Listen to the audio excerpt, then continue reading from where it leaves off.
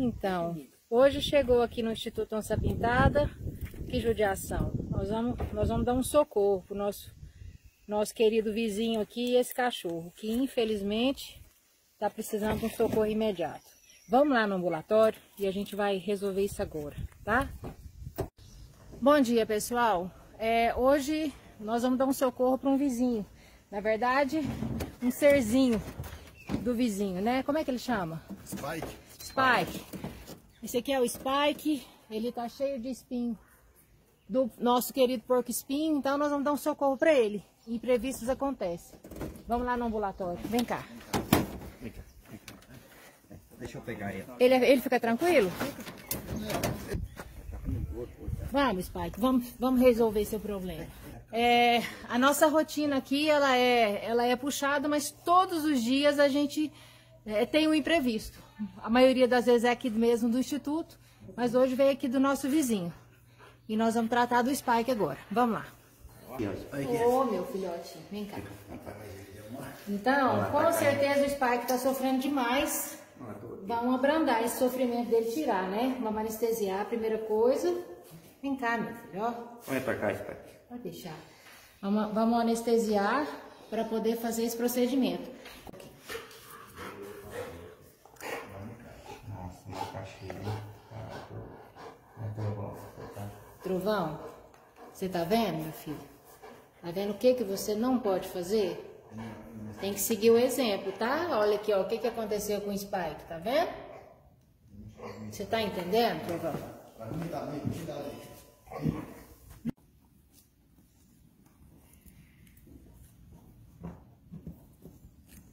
Esse é um procedimento demorado mesmo, porque tem que ser um a um, com delicadeza, para o animal não sofrer mais do que já está sofrendo, né, Felipe? Exatamente. Agora a gente já começou, porque a parte de analgesia, que é a parte de dor, ele já não está sentindo. Embora não esteja dormindo, mas a parte dolorosa ele já não sente mais, né? Doutor Felipe, como eu estava falando quando o Spike chegou, todos os dias a gente, querendo ou não, tem um imprevisto aqui no Instituto, né? A gente nunca consegue planejar uma rotina. A gente até planeja, mas é difícil de conseguir fazer essa rotina assim como planejado, né? Então, tem trabalho demais, mas o socorro imediato a um serzinho igual o Spike, ele tem que acontecer, né? Então, a gente para tudo que está fazendo e vai dar o socorro. Isso para nós é o mais importante, né? O bem-estar de todos os animais, das criaturas aqui. Então, agora ele está completamente sedado e a gente vai poder concluir, então, esse procedimento que é longo, mas vai dar certo. O mais importante é que vai dar certo.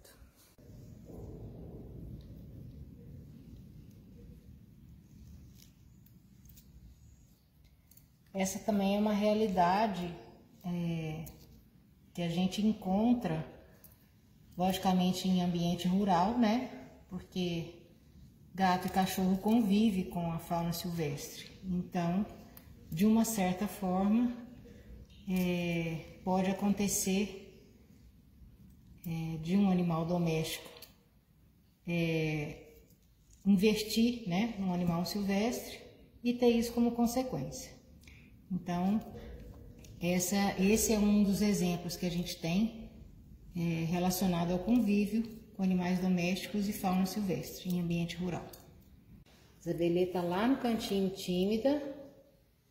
A hora que ela viu o Spike, na verdade, ela saiu correndo, né, Isabelê? Você nem sabia se era um cachorro ou era um porco-espinho, né, minha filha? Você aprendeu, você nunca pode fazer isso, tá bom? Porque senão vai te machucar, tá? Você tá ouvindo? Tá ouvindo? Vem cá.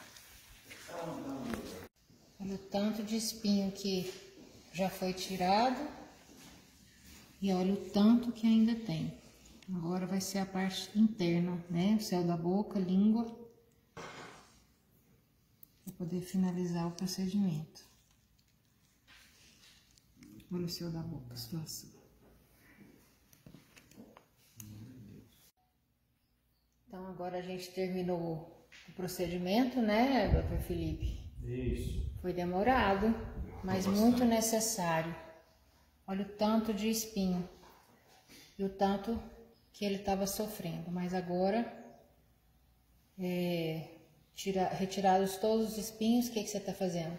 Agora fazendo o antibiótico, né, para evitar uma infecção. Certo. Tá. Então antibiótico, vai tomar um analgésico também. Vai ficar tudo bem. E espero que você tenha aprendido, né? Nunca mais mexer com porco-espinho. Vai dar tudo certo.